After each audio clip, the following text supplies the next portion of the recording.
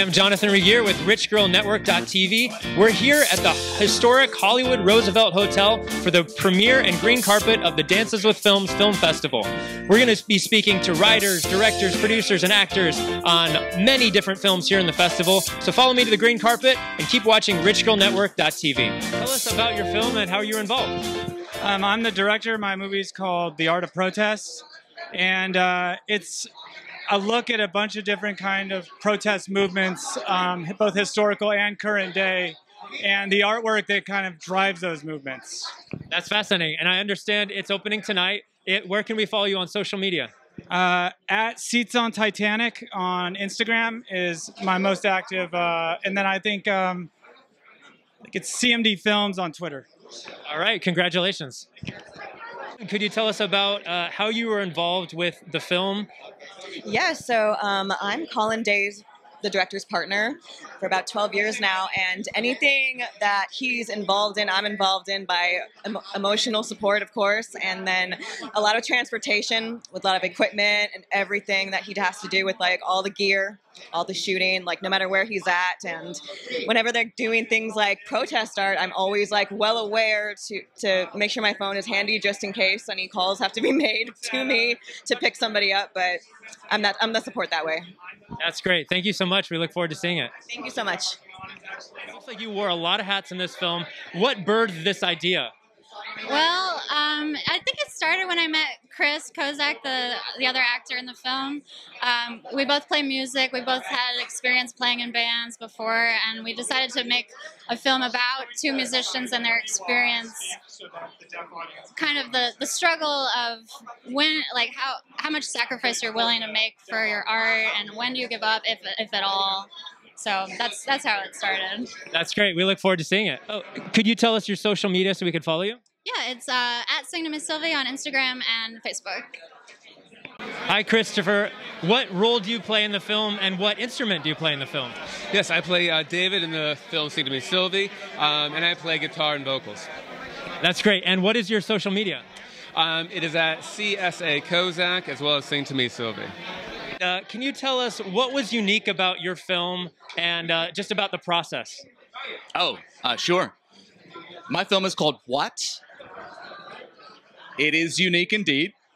It is a black and white film, silent moving, like in the era of Charlie Chaplin.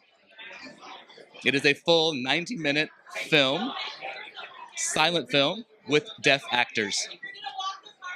We had deaf investors, deaf producers, deaf DPs. I am hearing as the director, but I do know sign language. And yeah, that makes our movie different. That's incredible. So do you have subtitles for those who don't speak sign language? Yes, actually, when you're watching the film, you will see sign language. It's American Sign Language. You'll see German sign language from Spain, and you are able to understand all of the dialogue because words appear on the screen, sometimes as captions, and then sometimes throughout the film on boards or signs. That's fascinating. When can we see the premiere of your film? The film What will premiere September the 9th, 7 p.m. here at Dances with Films. Hi, Gina. What is your film about, and why are you excited to share it with us? My film is Untold. This is my story. It's actually my personal story of surviving a child abduction when I was 8 years old. I jumped out of a moving car, and it's my journey dealing with PTSD and getting to the other side. So the goal of my film is to help people get to the other side of dealing with trauma. That is fascinating. Where can we find you on social media so we can watch the film and follow all you're doing? You can follow us on Facebook at Untold Movie. Our website is untold-movie.com. You can follow me at Gina M. Garcia Official, and also at Gina M. Garcia on Instagram. Sorry. Chelsea, what is your film about, and how were you involved? So my film is called Bleeding Audio. It's about a band called The Matches, and we use their story to dig deeper into how the industry has changed for artists in the digital era. And I'm the director, and indie filmmaking. So I'm the director, producer, you know, I did a lot. That's great. What's your social media so we can follow and watch the films? Yeah, so my personal social media is at Chelsea Christer on Instagram and at Chelsmark on Twitter. And then for the film, it's at Bleeding Audio Film on Instagram and at Bleeding_audio on Twitter. Thank you so much.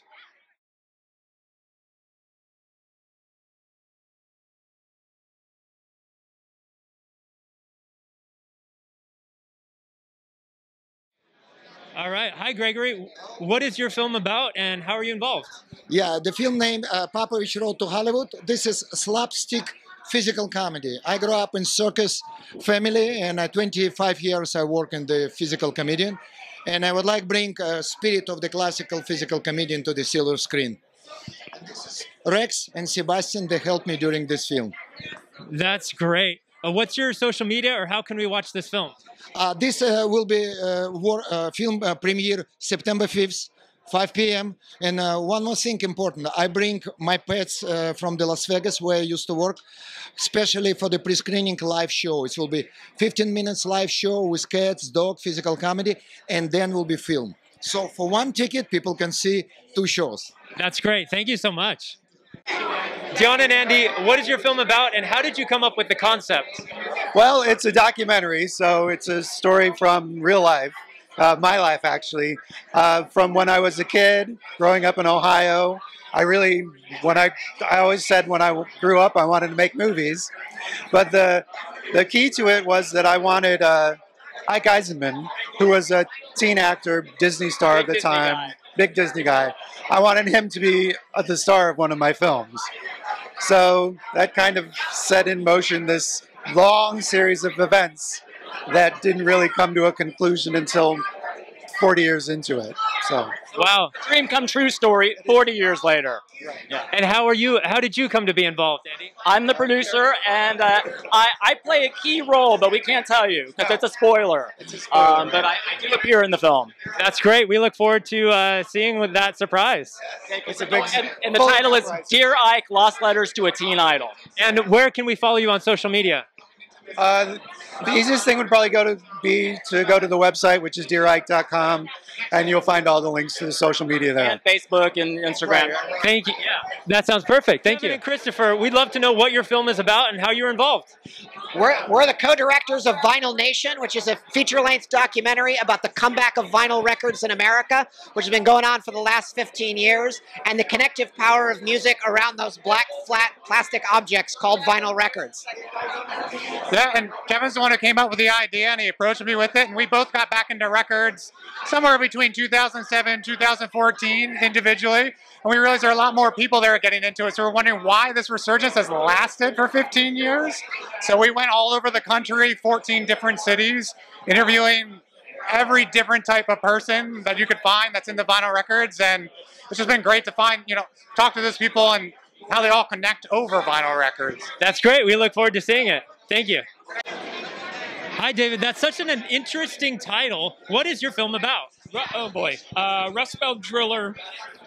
It's actually a homage to Abel Ferrara's Driller Killer, but wider. It's actually like a throwback. It's a shout out to the 1980s style New York grindhouse, low budget movie making. So it's gritty, it's grimy, it's sweaty, it's bloody, it's gory, it's strange, it's very strange.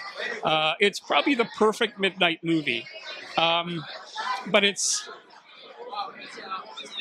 also says something, I think, anyways. It says something about the toxicity of celebrity and about the fact that media, this constant barrage of media that surrounds us, is basically driving us all nuts.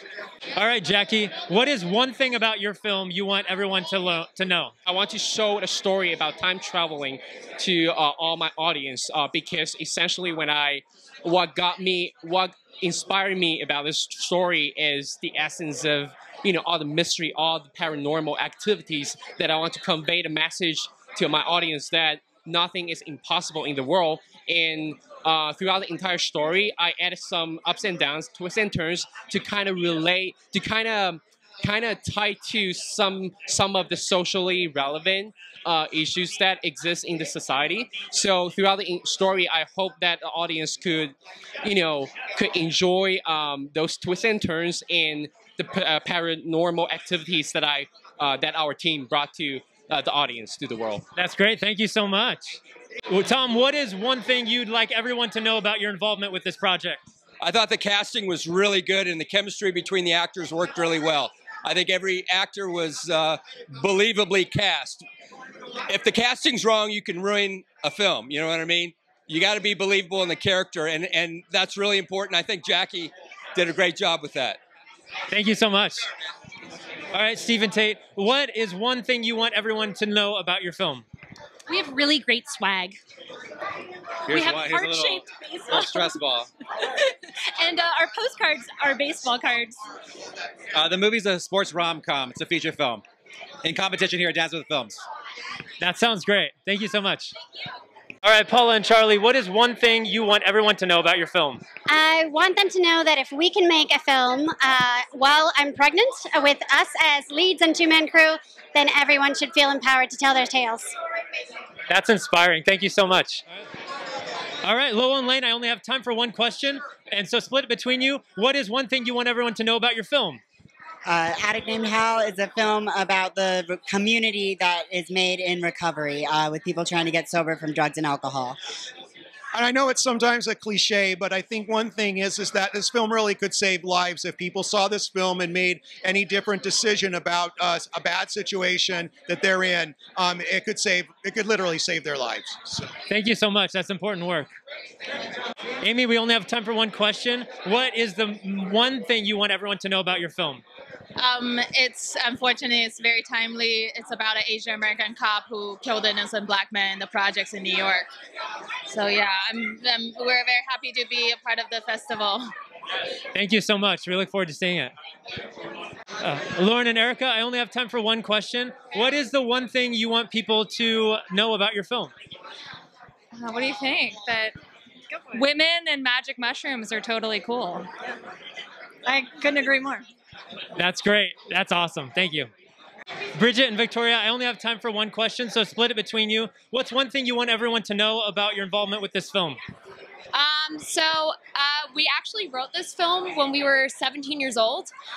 And we met because we played sisters on Law and Order, and we both star in the film, and it's really a passion project for us. Yeah, it was a great way for us as actresses to take a little bit of agency and create roles that we want to play that are two-dimensional and really propel our futures forward.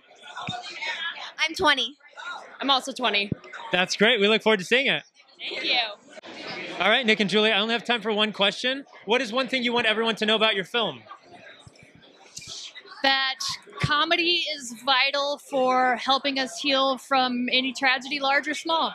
Yeah, too soon. Comedy after 9/11. It's it's about how even when it seems like we'll never laugh again, that we need to talk about what we went through, and that's what helps us process tragedies. That's great. Thank you so much.